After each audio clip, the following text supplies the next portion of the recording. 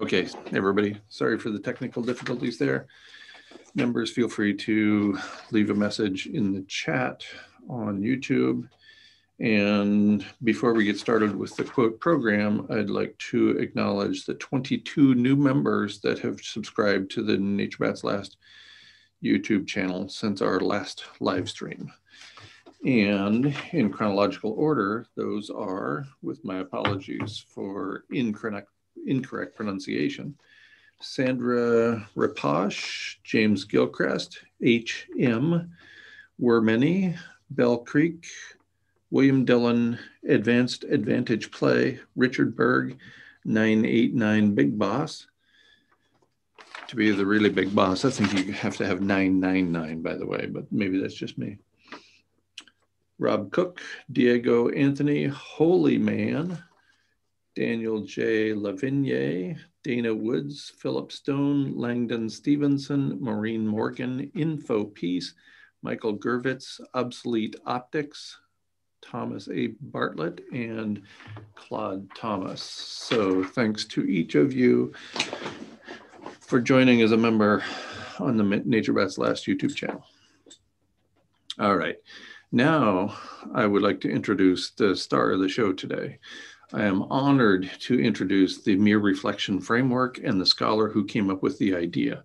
The MEER Reflection Project is the brainchild of Dr. Ye Tao, a multi-talented engineer at Harvard's Roland Institute. In my well-studied opinion, this is the only project with coherent and mutually reinforcing adaptation, mitigation, and geoengineering components that has been demonstrated to have the potential to make a dent in the rapidly ongoing process of abrupt climate change. This process underlies the ongoing mass extinction event and threatens all life on Earth with extinction in the near future. All other geoengineering projects with which I'm familiar have been found wanting after many years of scholarly investigation. For example, an article published in the June 25th, 2014 issue of the peer-reviewed journal Nature Climate Change concluded that stratospheric injection of sulfate aerosols might not work out as planned. This paper was authored by 22 distinguished scholars. The United States National Academy of Sciences issued a report on the topic on February 10th, 2015, and concluded that geoengineering is not a viable solution for the climate emergency. The European Transdisciplinary Assessment of Climate Engineering agreed in their large-scale assessment published July 16th, 2015. In the absence of some means of reversing the ongoing climate change disaster, we face a truly Hobbesian future. Unrestrained, selfish competition leading to human lives that are solitary, poor, nasty, brutish, and short. I cannot place enough emphasis on the dire nature of our planetary predicament. MEER Reflection is an adaptive mitigation project. It places the well-being of ecosystems and peoples first. As such, its application acknowledges a couple of important points. First, in the initial phases, small-scale implementation of MEER Reflection can bring local benefits immediately to the people applying the approach. At these local scales, no global impact is possible, so adaptation is the appropriate word. Put simply, initially we must adapt to the rapidly changing climate at the scale of neighborhoods and communities. After that comes mitigation, with mitigation leading to a globally coordinated approach at a large scale. In other words, global change mitigation of the rising planetary temperature comes after successful adaptation. Local implementation of the projects must succeed in different locations as a fundamental first step. Again, I do not believe it is possible to overstate the importance of abrupt climate change underpinning loss of habitat for our species. According to the conservative peer-reviewed literature and large-scale assessments of this literature, we are driving non-human vertebrates and non-human mammals to extinction at rates unprecedented during our time on Earth. As vertebrate mammals, we too fit into the category of severely endangered. If humans are to persist beyond the next few years, we must take radical action focused on preservation of habitat for Homo sapiens. This action cannot wait. So far, serious proposals to address this matter have been delayed by the absence of understanding of the importance of abrupt climate change, the attendant lack of funding, and creative approaches rooted in evidence. I think you will agree that Dr. Tao and the MEER Reflection Framework offer a path forward. I encourage you to watch and listen with an open mind, as if our future as a species depends upon it. Dr. Tao, the floor is yours.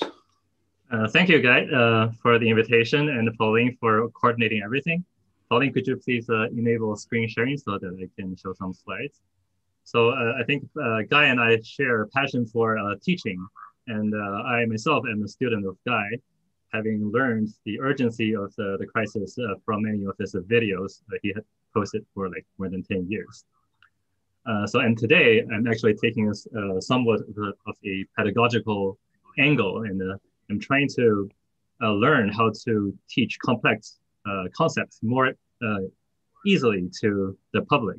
So you guys are listening are my guinea pigs. I haven't shown many of the slides I'll be sharing today. And so the goal today is to really learn how the universe functions. And when you have the core principle under your belt, it'll be very easy to analyze the myriads of solutions that are being proposed. And today I will later on describe just how like a couple of the most dominant and the famous ones, including planting trees, for example, are not solutions at all. So let me share slides. So before I begin, I'd like to also acknowledge the land that I'm on and the Native Americans that occupied it for many thousands of years before they were taken away from them. And I wish that my crude art replication of the wampum can be taken as a tribute to the land and their philosophy for life. And we hope that mirrors can one day be the binding agents that unite nations and the peoples in our common fight for survival. So there are many learning goals for today, but let's start by understanding how the universe works in a very simplified but very central dynamical picture. And once we understand that, it will be very easy to see why meeting the Paris Agreement targets are physically impossible at this moment. And then we'll give examples of why, for example, direct air capture is a profitable venture, but it's not scalable to anywhere near what's necessary. And reforestation and afforestation are only distractions that's preventing more suitable or more effective projects from being pursued. And they have turned into a method or a tool for corporations to keep doing the pollution that have been doing to our environment through greenwashing. So we need to be aware of that. And then we will discuss MEER reflection, but today, due to time constraints, we won't go into details. There's several talks that's already on YouTube that you can refer to, but we'll draw some interesting parallels between the effectiveness of mirrors compared to many other solutions. So in the universe, we have different states of matter, and they evolve under the influence of energy. They can move around and transform into different chemical compositions and different crystals or different liquids or gases. And the way they do that is following physical laws of nature. And in the human system, how we move things around, how we create different objects are also a consequence of our technology, and also how we as a society decide to do things in a certain way, one way or another. So these are the things that dictates how matter and energy are interconverted. Many forms of matter can be conceptualized as undergoing flux. So the N in that rectangle symbolizes just a state of matter. We call that the node. For example, say water in your bathtub. So RS is the source rate. It's basically the rate at which you add water to your bathtub. And RK is the sink rate. If you pull the plug, then water will start to flow out. So the way to measure these flux rates are in units of some quantity divided by time. So in the case of water, it could be the number of water molecules per second that flows through your tap and going down the drain, for example. So it's very important to note that there is a unit of inverse time in describing the flux rates are. So as one example, here is a funnel, water going in and water coming out. And at this particular moment, we have just incidentally the source rate and sink rate being equal. And when that's the case, there's a net of no change of amount of water in the funnel as a function of time. So the level indicated by the purple arrow is stable in time. However, let's say we turn on the source, open the faucet more, then water comes down faster. And in that case, the source rate is larger than the sink rate. And what happens is that over time, the funnel starts to overflow. We can also have the inverse situation of instability when, let's say we change to a funnel that has a larger sink rate, a larger opening, then in that case, the amount of stuff in that node will be a decreasing function of time. Eventually, in this case, it's completely depleted. So if we want to keep something stable, something perpetual, or something that will last, we need to make sure that we put in stuff and take out stuff at the same rate. So it's a very simple principle. Of course, at the same time that there is a flux of matter through any node, there's always some flux of energy as well. And in this particular case, one example is the potential energy of water in the funnel. There's also a constant flux of energy. And the units are similar for the energy and the matter in that they both carry the inverse time. So in this case, for example, second to the -1 unit. And there's, for energy, often units of the length inverse, basically the density over some cross-sectional area. But that's a detail that's usually not very important. You will see example of that later. So we have another important principle that energy flux usually accompanies matter flux. And of course, the other one, if we want to make sure things are stable in time, we need to make sure that both the flux of matter and the flux of energy are balanced at the source and at the sink. All right, so let's see how we can apply that to understand climate change. Back in time, before we started to burn coal, let's say at, in this case, reference time 0, radiant energy was coming into Earth at the same rate as it was going out, RK. So the difference between the source, RS minus RK, is 0. That's indicated by this red line aligned to 0. So there's no change in time. Let's say somehow we turn down the rate of the sink. So decreasing size of arrow, that will lead to a situation where the difference between source and sink now is not 0 anymore, but some positive value. So people have asked the question for the whole Earth system, what happens if we suddenly impose a step function heating power on Earth of some magnitude? James Hansen and colleague, Dr. Saito, recently posted a blog, and this graph has actually been communicated in multiple publications. It's basically the response of the Earth system in temperature units. So this is vertical temperature, axis is temperature, as a result of such a sudden step function of heating driving force. We see that the response is rather complicated, but it more or less can be understood as composed of two regimes, or a fast regime where the temperature response goes to roughly half of the total response within 1 decade, sometimes 40% in 5 years, roughly. And the long time scale regime of how the Earth would be after, say, thousands of years. So we have, well, climate scientists have invented names for those two numbers. So the short response is called the transient climate response. And right now, the best estimate for this number is about 2 degrees per doubling of CO2. So doubling of CO2 corresponds to 3.7 watt per meter squared in terms of the radiative forcing. But what the important thing to note is that on Earth at this moment, the difference between the source rate and sink rate is some number that's roughly 1 watt per meter squared. So this number is known fairly precisely to, say, 10%.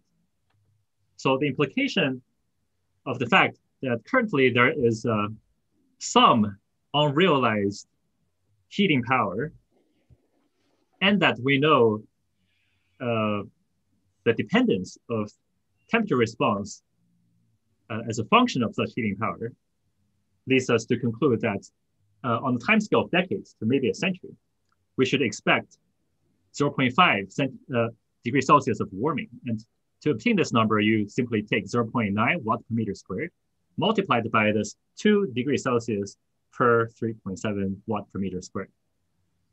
So if we compare 0.9 and 3.7, that's roughly a quarter. So a quarter of roughly 2 is a half a degree. So that's where that number comes from. But of course, we also know that after the short-term fast response, the Earth will continue to heat, but at a slower rate, and eventually will reach a higher temperature. And the number corresponding to that is equilibrium climate sensitivity, and the best estimate is about 3.5 plus minus 1 degree Celsius for the same doubling of CO2 equivalent of forcing. So again, take that number, multiply it by 0.9, we know that we're looking at another degree more of heating. And everybody watching this channel should be aware that we have realized at least 1.3 degrees Celsius based on some more recent baseline that we're looking at in the long term, at least 2.3 degrees Celsius of total warming. And of course, for viewers of this this channel, we know that that's not taking into account the amount of heating that's hidden by the aerosols, which is, according to the most recent estimate, about 1.2 watt per meter squared. So the actual amount of heating that we can expect if we were to ramp down fossil fuel combustion without compensatory measures, thereby losing the cooling effect of aerosols, is on the order of 1 degree Celsius. And that will happen very quickly as a result of the fast response function we just discussed before. And that will happen within 1 decade. And on longer timescales, we're looking at more than 2 degrees Celsius. So in my previous talks online, we explained why even 1.5 to 2 degrees Celsius is too much for ecosystems to really tolerate on a perpetual long-term basis. So we certainly do not want to go anywhere near 3 degrees Celsius of heating. So summary of this discussion is that Paris Agreement is calling for ideally 1.5 degrees Celsius warming, not more than that, and well below 2 degrees. But it's simply not possible anymore at this moment without some drastic engineering intervention. And the other aims of the agreement to improve our resilience to climate change, adapting to it, and also trying to mitigate the situation by reducing greenhouse gases are still possible, but they're very difficult. And we'll hopefully have a discussion on that later after the presentation. So what can we do? Well, today I decided to rather discuss what not to do, because that's exactly what the mainstream climate mitigation field and all the funding is going to. And we really need to point it out that it's a fundamentally flawed approaches. So the techniques we'll be discussing today include direct air capture of CO2 and efforts and calls to reforest and to plant forests in places where historically no forests at all. So the proposal to capture CO2 from the air, I will discuss why it's essentially not feasible. So what we have done, let's say from the moment atmospheric CO2 was at the maximum tolerable 350 ppm, after we have continued to emit pollution, we have now increased the total CO2 loading to 440 ppm. So in the mixing process, we have actually given up some energy. We have thrown away energy in the amount of about 300 exajoule, or roughly 3 times 10 to the 20 joules. I will come back to understanding why that's the case a bit later. But if we want to reverse the mixing process, going in reverse by what's called direct air capture, the amount of energy we need to input to overcome that energy is actually much larger. And it will be right now that based on what's technically feasible, about 6,000 exajoule. So how do we understand that? Well, it's basically entropy, second law of thermodynamics. So imagine that we had, instead of air and the CO2 exhaust, we had salt and pepper. If you want to mix the two, it's very easy. It doesn't take much effort. You just pour them together and mix them. In 2 seconds, you have a well-mixed state. But imagine having to separate mixed salt and the pepper. That's a much more laborious process, because putting order back into something that's disordered, a system that's disordered, is simply very difficult and energy expensive. And that's basically the reason why undoing our throwing away energy of free energy of mixing by direct air capture is very energetically costly. So for comparison, the energy spent by the US military in a year is 1 exajoule roughly. So which means if the world were to devote an operation the size of the US military to do direct air capture, it will take us 6,000 years to return atmospheric CO2 back to 350 ppm level. That's obviously a difficult challenge, to say the least.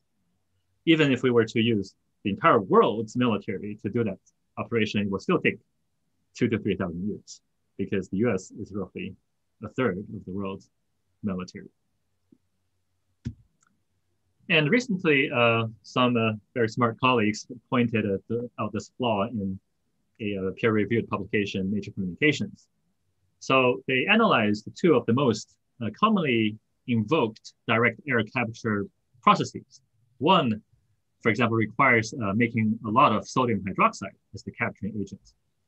The other involves making hydroxyl let's see, what's MEA? Ethanolamine as the CO2 capturing agent. And they found that to make enough, say, the sodium hydroxide to capture our, roughly 1 year's of emissions, we need to ramp up the production by roughly 100 times. And the same thing goes for making the capturing agent in the other routes. It's also, actually in this case, more than 2 orders of magnitude, more than what we can produce every year, just to make the capturing material. If we look at the energy required to produce these just one component in that process, for both methods, they are comparable to the total energy consumption by the entire world, which is roughly 18.5 terawatts.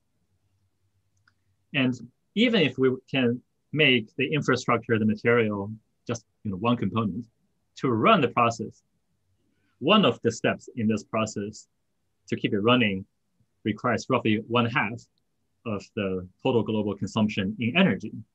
So it doesn't seem to make a lot of sense to devote essentially all of the world's energy consumption and the material production capability, and more than our material production capability, to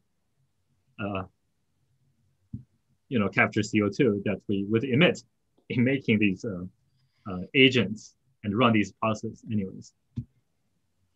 So obviously, these processes can be successful at small scale. They work in the lab on small scale. But when policymakers fail to understand the physics and energy limitations or fail to understand numbers,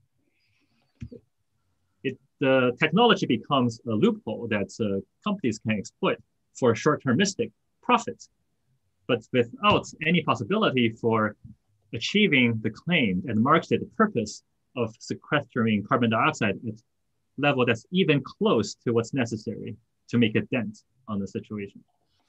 So we must, as the world, humanity, a society, whatever, stop all funding to direct air capture technologies, at least the existing reported technologies, because they are essentially scams, to be honest. All right, so technology will not save us. So nature-based solution will, no? So let's spend the next few minutes discussing that. Since we started agriculture, we have converted roughly 40% of our land to grow food for ourselves and for the animals that we eat. What reforestation refers to is to essentially give up agriculture and let forests grow back to where they were found historically. And afforestation is somewhat different. It aims to plant forest in areas where historically there were no forests, for example, non-forest biomes. Guy is an ecologist, and he would point out that non-forest biomes are also biologically diverse, and they merit protection, and they're equally worth protecting. The obvious problem with the reforestation is that we will accelerate global starvation, and it's no mystery who will be the people who will be penalized first. What about afforestation? Well, as I pointed out, and Guy would agree, it's going to be an ecological disaster. So we shouldn't, hope that nature will save us. Actually, we need to save the agents of nature-based solutions. And what are those agents? First of all, the trees. We need to save trees. They are not able to save us at this point. And also the activists, sorry for the spelling here, promoting these solutions, I think they have fallen victim to greenwashing misinformation campaign by companies who want to use this as a credit to continue their fossil fuel emissions. So it's as dangerous as the narrative of climate denial that we have been presented with in the years before. We will analyze nature-based solutions from habitat feasibility, some impact on biodiversity data, and also more quantitatively from its cost, the impact, and the scale and the speed they can deliver. So we're in the midst of climate change, likely irreversible. And we can project that in the coming decades, there will be less and less habitats for trees. And trees will suffer as a result of both increasing temperature and the resulting drought, because temperature drives evaporation, and that's deprives them of water faster. So we can project that it will be harder and harder to grow. And we have very good empirical data showing that even 2 or 3 degrees Celsius increase in temperature can reduce the carbon density or tree density, if you will, per area by on the order of 30, 40%. So that's very dramatic decrease in the capacity for trees to store carbon or to grow. And people have done a fairly comprehensive analysis in many sites in China, comparing the biodiversity of consumers like birds and other animals in crop ecosystems, native forest, against the monoculture of that's resulting from afforestation and also more engineered mixed species forests. And it's quite striking to find that cropland is actually better for biodiversity than just planted forests. Now let's discuss why, as a strategy, making forest has very little or very limited climate benefit. To understand that, we have to understand this somewhat more complicated diagram. But now, because we had the lesson about how nodes work and how they grow in time or shrink in time as a function of the ratio or the difference between the sink and source rate, you should be able to understand it. So we know that what we need is to cool down the Earth. So the real enemy, number one, is the heat stored in Earth's biosphere.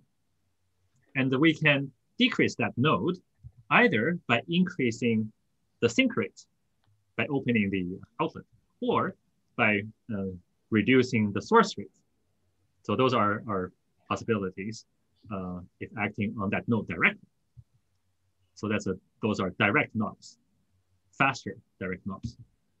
If we want instead to pursue conventional mitigation and look at greenhouse gases, then we're operating at one step removed.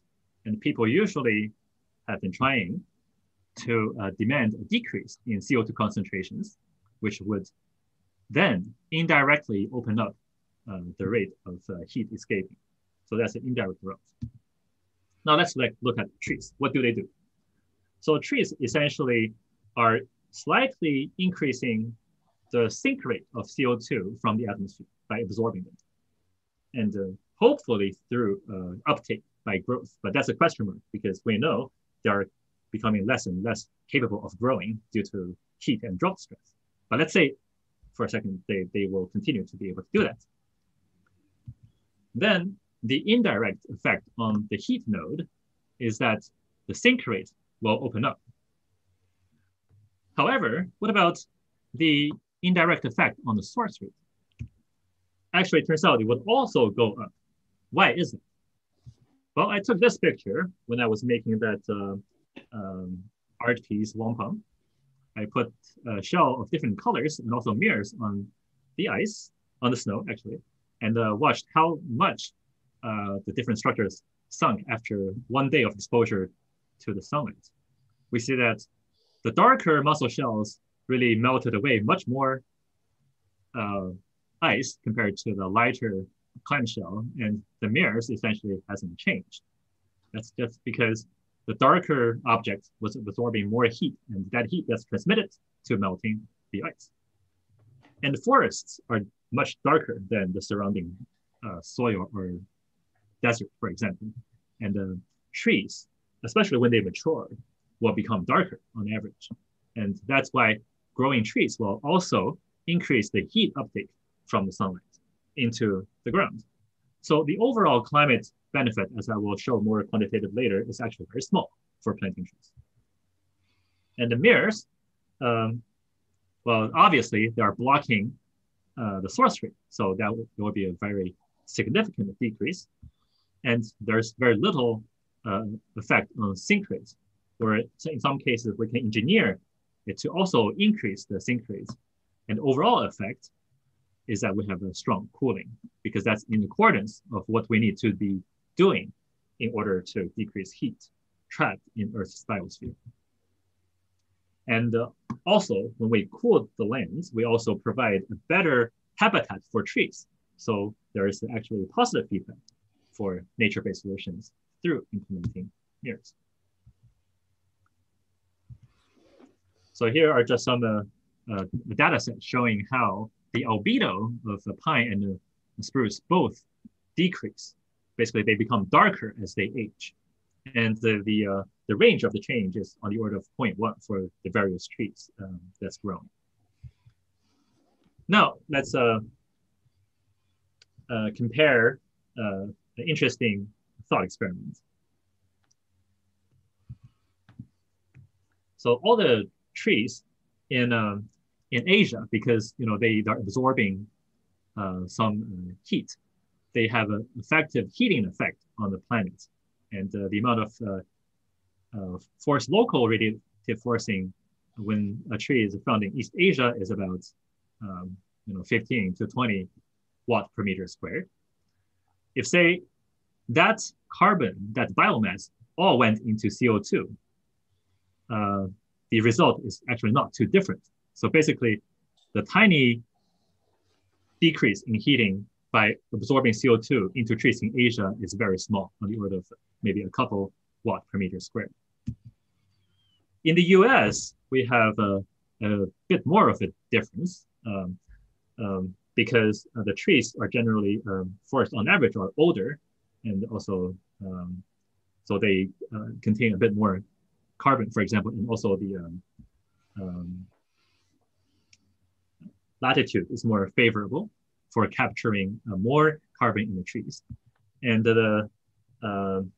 where it really could be useful are in the tropics, in Amazon, because over there, the aerial carbon content is much bigger in lush Amazonian forests. But even in the Amazon, the cooling effect for the forest is only about, on average, maybe 20 watts per meter squared. And we'll discuss later how a MEER can deliver 3 to 5 times higher efficiency compared to forest. What about cost for forest? Various estimates put the cost for sequestering 1 ton to anywhere between maybe 2030 to upwards of 1,000. And if we want to assume for a second that it was scalable, then we're looking at several $1 trillion USD of investment to use nature-based solutions. And that's essentially in the same ballpark as the entire world's GDP. But the problem is that forest solutions may not be scalable. And here on this slide is what we're discussing. We have to remember that our annual emissions is on the order of 50 gigaton CO2 equivalent. And in terms of carbon equivalent, that's roughly 14 gigaton carbon.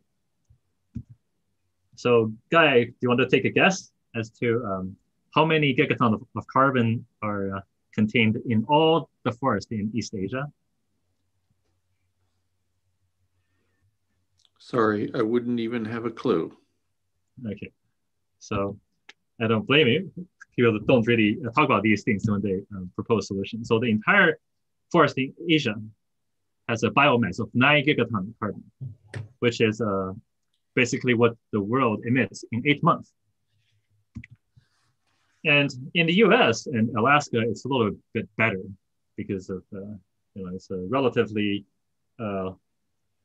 larger piece of land, and also it has a shorter history of being subjected to agriculture and also less desertification on average. But still, it's the order of a few years of global emissions. Many people are promoting forestation as a way to sequester carbon, not only in the biomass, but also in soil. But experimental evidence are at odds with these claims. So in the past few decades, China has undertaken the most aggressive afforestation campaigns, and they found essentially you have both soil carbon loss and soil carbon gain depending on various local conditions. And on average, the total gain in soil over the last 30 years was only 0.2 gigaton carbon, which equates to 6 hours of global annual emissions. So that doesn't seem to be a very good investment of resources. So what is the global, we discussed Asia and America, but globally, what's the total potential for carbon sequestration through reforestation? This question has been exhaustively examined in recent publications, and the number is 40 gigaton carbon. And of course, it takes many, many years to reach the full potential, so it's a very slow process. And that's assuming, of course, no climate change. But in the case of climate change, we know that either the 40 gigaton will be slashed by half, or maybe at least a third, due to the mechanism of heating and drought we discussed, or it will take us much longer time. But in general, that's the type of timescale we can expect, just decades to a century. And because we're emitting at such high rates, 14, we mentioned before, gigaton carbon per year, all of that forest growth will be gone in just 2 years of our global emissions. So it doesn't seem to be a sustainable solution to sequestering our CO2 emissions. So the conclusion from this analysis, unequivocally, I hope, is that afforestation and reforestation have been exploited as opportunities by different companies to greenwash their agenda, their product, their service. And there's a related issue of bioenergy that I like to point you to this channel on Just Have to Think that came out 3 or 4 days ago. But the main takeaway is that we shouldn't be trading our natural resources for carbon credits. What we really need to do is we just need to decarbonize, take the hard route, and do not give the companies, these carbon credit. That's basically inventions. And we must stop funding afforestation specifically. Despite, I'm sure, the good intentions of many people engaged in these activities, they are simply not consistent with what we know scientifically. All right, so in the remaining time, I would like to draw your attention to a few equivalences that illustrate the effectiveness of the mirrors compared to other approaches. So first, we can liken a mirror installed on Earth as a air conditioning system for the whole planet, in the same way that you have air conditioners for your house. And let's analyze the efficiency of these two devices for the two systems. To run your AC, you need constant access to electricity, let's say consumed at the power of Q. And for a typical coefficient of performance of 3, that's generally the case, you can expect the energy removal rate from your inside the house to the outside at a rate of 3Q. And the energy input to the mirror is a little different. It's like one-time investment of some number, say Q prime. But the coefficient of performance for the mirror, we did the calculation, is a function of time, where T is how long you leave it. It basically functions whenever there is sunlight.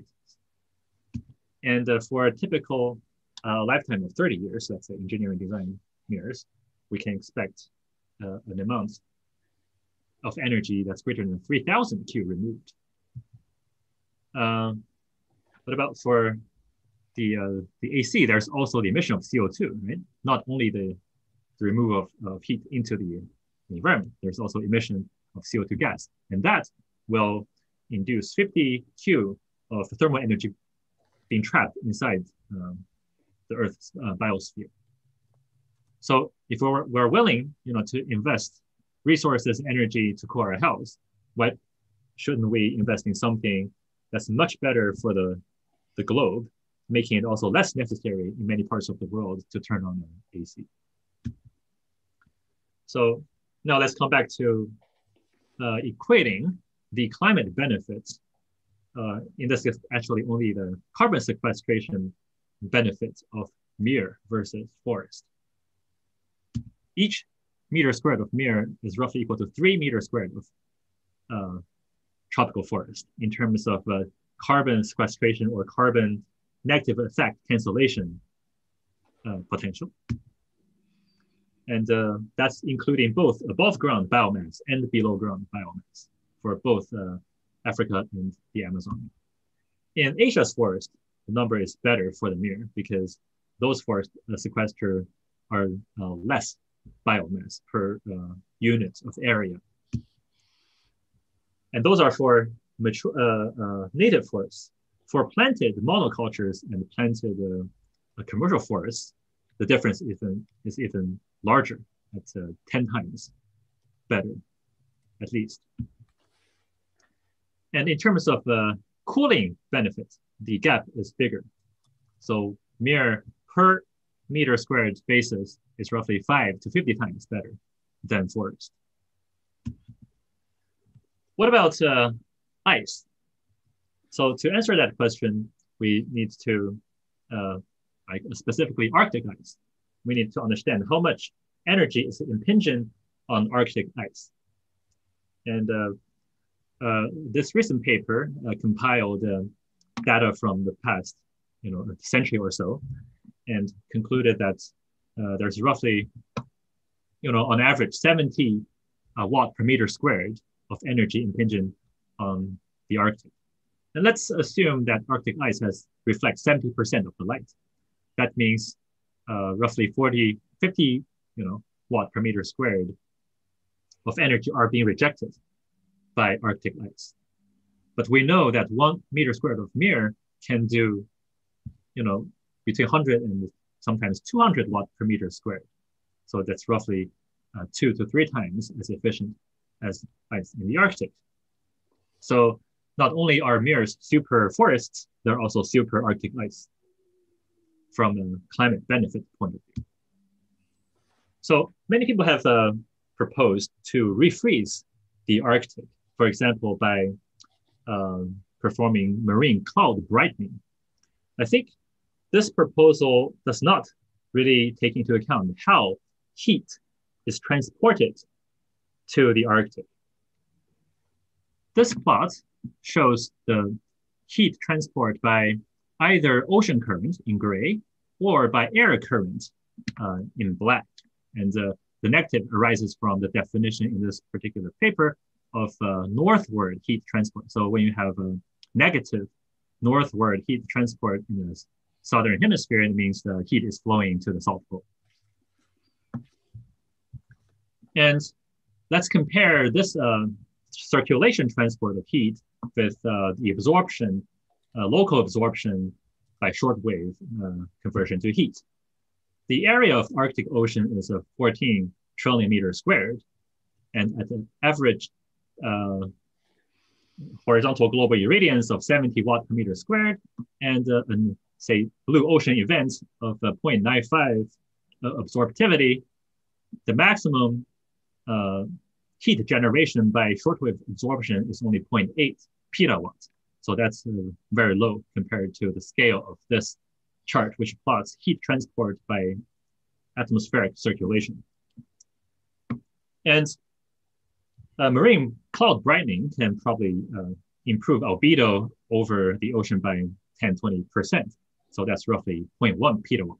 So plotted on this graph, even if we were to seed the entire Arctic Ocean by marine clouds, we make a very tiny little dent on the total heat imbalance that's pouring into the Arctic because the tropical latitudes are absorbing so much more heat.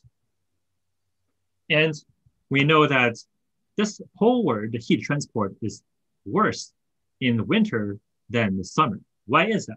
We know that heat transport, heat conduction increases as a function of the difference in temperature between the heat source and heat sink. And in the winter, there's more of a heat difference between the poles and the equatorial regions. That's why when we cool the pole, we actually favor, we would amplify this poleward heat transport. So local cooling over the Arctic is not, in principle, a viable strategy to go about cooling the Arctic. So with that, I'd like to finish today because that has been a really long presentation already. I'd like to thank members of MEER ReflEction Project, all the scientists who did the work in many of the studies I cited today, and also truth seekers, including Professor McPherson, and all the people who have advised and helped with the project, and also my colleagues at the Roland Institute for helpful discussions, and for the founder of Roland, Dr. Edward H. Land, for his vision to form this institute and giving young scientists like myself the freedom to pursue subjects that we deem important.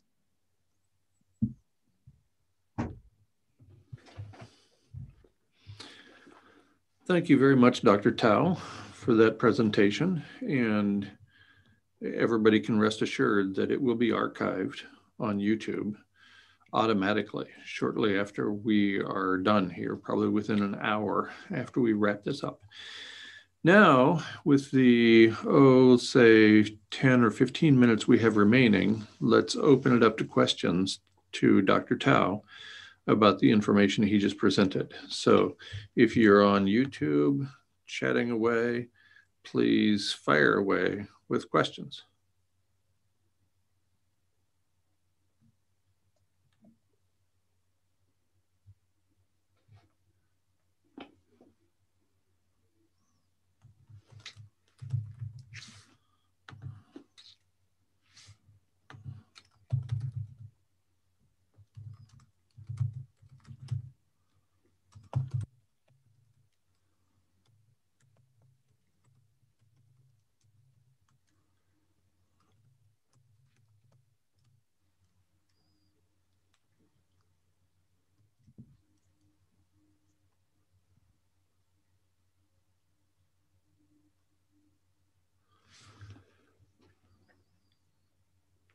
Maya has a question for you, Dr. Tao.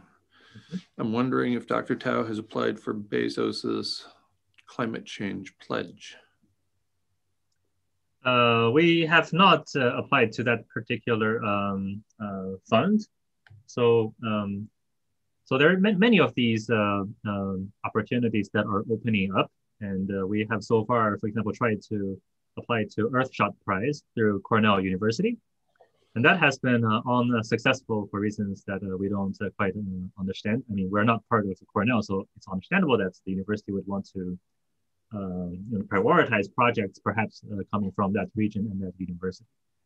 We did have about 2 or 3 colleagues who are at Cornell and elsewhere writing letters of recommendation, strongly supporting nomination, but still wasn't successful. I think the mainstream mitigation engineering field have not really caught up with, have not made a connection between ecology and the climate change and the urgency. And they also have not really understood the aerosol masking effect. So the mainstream paradigm is still that renewable energy research is the key. So there's this lag in the mainstream understanding. And that reflects in our relative lack of success in such endeavors. Right. Yeah. So Raymond asks, how long would MEER construction and deployment take? And you and I have talked about this a little bit at the various scales. So, the construction of the MEERs, if we want to say just produce at a rate that would keep current conditions, we need to ramp up global glass production by a factor of roughly 10 times. So it will be an effort, coordinated effort, but it's something that's totally within our capabilities. And the making of such MEERs, there are many different ways to go about it. Even using existing technology, it's still possible. I mean, it's the key thing is how to figure out coding on many MEERs simultaneously, coming from my field of instrumentation and the fabrication technologies, we have several ideas on how to do these, how to do the MEER coating very quickly on glass. And we did calculations that suggest it's entirely feasible to ramp up. But the R&D required to develop the specialized chambers and machinery to do this coating, which require, in optimal cases, 2 to 3 years of intensive R&D. That's assuming that the project could be funded at the level of $100 million for 3 years of focused R&D. So the difference between white paint and the MEERs are multiple. White paint, first of all, they reflect light in ever which direction. So light photons, they are of different use to humans when they travel in different in directions. When they're collimated, it's very easy to use MEERs to direct them to a specific location for alternative use. So when that's the case, you can consider MEERs as wires for photon energy, just like copper wires are a conductor that guides the travel of the electrical energy. And white paint, unfortunately, scatters light in every which direction. So you only achieve one function of local cooling and lose the ability to optimize the direction of exit through the atmosphere to achieve maximal energy rejection. Because when, say, the light is traveling parallel to ground, eventually it will hit the next building and get absorbed, right? And the white roof does exactly that. And also white, pink, depending on the composition. Many have binders that are based on petroleum products. So they will oxidize over time as well and release carbon dioxide. And so it's not the most optimal use of a petroleum resource. And also there's very limited roof space to have sufficient impact for the duration that we need to bridge ourselves over until we finalize the civilization transformation. I don't know the answer to this question. I'm not sure you will either. Joanne says, would permission have to be given from any country/entity in order to place the MEERs? Sorry, I got distracted by the power plant question. Okay, could you please repeat? Fire away with fire. Go ahead. Oh, somebody asked whether placing MEERs over power plant cooling water source, a nuclear power plant cooling water source. So the problem with nuclear power plants is that the heat is generated from inside, not from a power source that's outside, as is the sun in this case for Earth's heating. So MEERs would not really help in that particular case.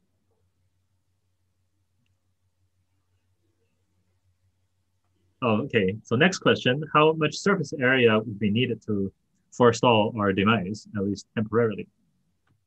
So the surface area will be pretty big on this. So if we want to keep current conditions more or less constant, we need to install globally an area of Kansas per year.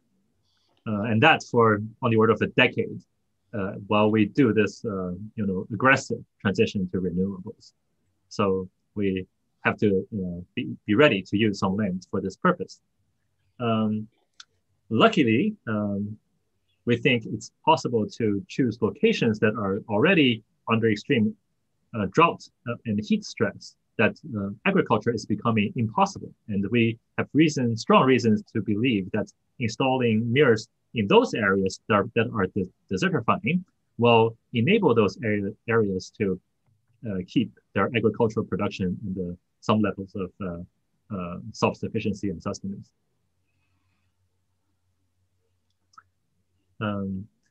Where on the globe is most efficient place to put MEERs? So let me just pull up one slide to answer that question.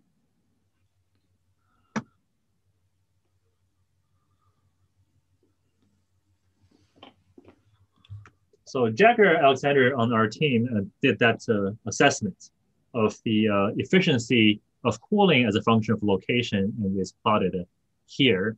And the color bar ranges from 0 to 150 watt per meter squared of local cooling potential. You see that many parts of the world are compatible with this technique, at least at level of above 100 watt per meter squared of cooling. And the trick is that we can choose to tilt the MEERs to an angle that's more or less aligned to the the direction of how high the sun rises over the horizon, and those are averaged results for a year. But in general, large parts of Western United States, Australia, Mongolia, Tibet, a large part of the Middle East are pretty good locations, and they achieve more or less comparable efficiency to it in 50%. Will you comment briefly on the difference between implementing the MEERs on the ocean as opposed to on terrestrial surfaces? So if we want, it's obviously technically much more challenging to implement them on the ocean. The advantage is that they wouldn't be competing with existing land use. But of course, that's assuming that the MEERs are not enhancing current land use, which we have strong reasons to believe that they would. And there's also strong reasons to slowly move agriculture and food production to the oceans. And the floating mirror arrays could be designed as part of the floating agriculture, mariculture infrastructure. And it's always good to have access to more corners and locations on the globe to perform this cooling. Because once we scaled to such a scale to have a global impact, it would really matter where you place them. Because each location, it's like an impulse, it will reverberate, have some reverberation or response over the globe that has its own particular pattern. So the global response pattern to a particular location of implementation is called remotely. That's remote from where it's implemented is a teleconnection. It's a term used in the field, in this field. So if we can have access to all possible locations, then we can fine tune the sum of the different responses to such a state that's overall positive for everybody involved, for all the stakeholders, which are all the 8 billion humans on this earth. So we don't want to leave anybody behind. So having the ability to, have access to the full, basis set, if you will, if you, still remember linear algebra, then it's good to have the maximal flexibility in tuning the response.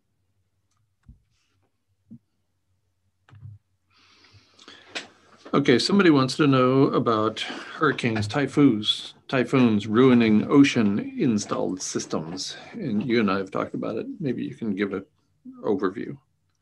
Yeah, so hurricane and typhoons will certainly create a lot of waves action that will be very detrimental to fragile floating systems. So the way around that is to design the mirrors, floating array, to be able to sink to a certain control the depth. So if you sunk to say 100 feet depth in the middle of a hurricane, the water down there will be pretty calm. So the major difficulty in implementing ocean system is exactly designing the infrastructure that can achieve that sort of sinking, floating capability. But we are not, dependent on making that work, because land-based mirrors in the initial and even in the mitigation phase, there's enough land and also flexibility on land to tune the response, in our opinion, and also while providing local temperature reduction and water saving for agriculture. Okay, just 75 more questions, and then let's wrap this up in the next 5 minutes.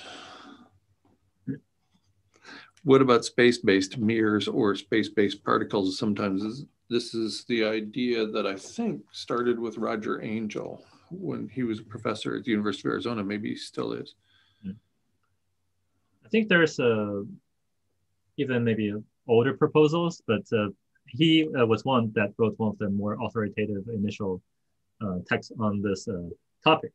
I think the major problem with the space-based mirrors include we don't have the technology to make such ultra-thin mirror, but that are still stable, that are proposed, that are described in such proposals. And also the launching cost for delivering such infrastructure into space at the scale required is not a solved problem. And the fuel consumption and the number of rockets required is not currently within the reach. And once they are there, we do not have number. So in these calculations, people generally assume the entire structure is only the mirrors, which they assume to be like 5 to 10 microns thin films, basically something that's 1/10 to 1/20th the thickness of your hair. So they're assuming something ridiculously thin. First of all, I don't know, as I work in nanoscience, I don't know how such a film would be mechanically stable. There is no material with the stability to withstand. Yeah, there's maybe some that comes close to maybe 100 microns for the area that's required. So technically, we don't have the technology. And I think the bottom line is we know how to make mirrors, and they're relatively inexpensive based on materials that are readily available here. but doing anything is, we've demonstrated time and time again that we're not really adept at doing anything in space. Mm-hmm. Would you agree with that? Yeah, that's one thing. The other is we only gain a factor of maybe 5 to 10 by doing all that trouble to lift the mirror into space. Right. And yeah. Somebody asked how long would environmental impact studies take, and typically they would take more time than I suspect we have. But in addition, when it comes to things like world wars and potential loss of habitat for our species, I think that federal governments might find some workaround with respect to environmental impact studies. And similarly, what happens to wildlife/plant life in an area designated as a place for MEERs, that's something that would have to be taken very seriously, obviously. And we would want to focus on areas that have already served as ecological or environmental sacrifice zones. And there are plenty of those out there. Yes. Gary, Indiana comes to mind. Yeah, and we really are pushing for implementing in the crop fields, because they are already highly engineered land that we basically grab from nature. So there's little argument for protecting already highly engineered croplands. And we have preliminary reasons to believe that there will be water saving and the yield increase advantages in having MEERs interspersed, especially when future heat waves are becoming more and more urgent and severe. You know that every day spent beyond 30 degrees Celsius would lead to 1 to 2% decrease in crop yield. So if we can reduce the average temperature by even a fraction of a degree, we can potentially avert countrywide crop failures.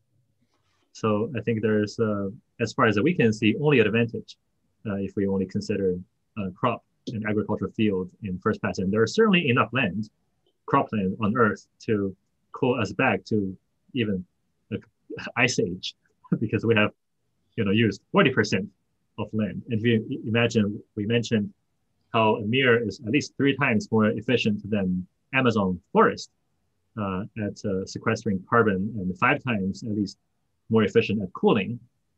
It's not surprising that when we have taken 40% of Earth land for agriculture, we have more than enough land to keep us cool. Right. Right. Well, one final question, and then I'd like to wrap. Oh, by the way, everybody who's watching, listening, Dr. Tao has a much longer version of a presentation that goes into more detail, and we're going to work to get that out within the next week or two. We'll record it and get it out. Maybe I'm speaking out of turn here because I'm speaking on Pauline's behalf, since she's the one who will be doing the recording and the editing. One final question, and I don't know the answer to this, wouldn't placing the MEERs in mid-latitudes have the unintended consequence of further weakening the jet stream? That would be one concern, because yes, then you would be decreasing the temperature gradient between the two zones. But the problem is if there's a better way, then we should consider.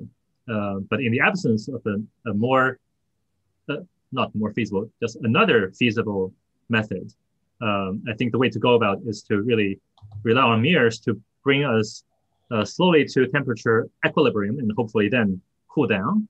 And hopefully, as we cool down, we'll be able to re-establish the temperature gradients through natural mechanisms in the Earth system. So it's not something that we can hope to achieve linearly. That's a linear with the implementation of MEER, but that's something, a roundabout trajectory that we have to first stop overheating, return to energy balance, and hopefully cool down a little bit, and then let nature take over.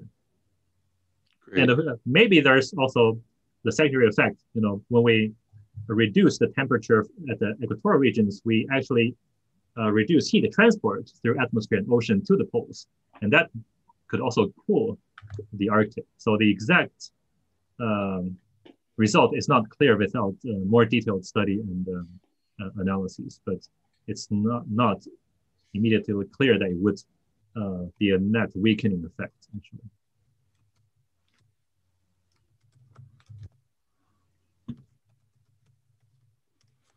All right, let's wrap it up right there. Thank you very much, Dr. Tao, and thanks everybody for watching and joining in with your questions. We'll try, as I indicated, we'll try to expand on this information in a future recorded presentation without taking up all of your time, Dr. Tao, because I know your time is valuable. It's always a pleasure to join the discussion.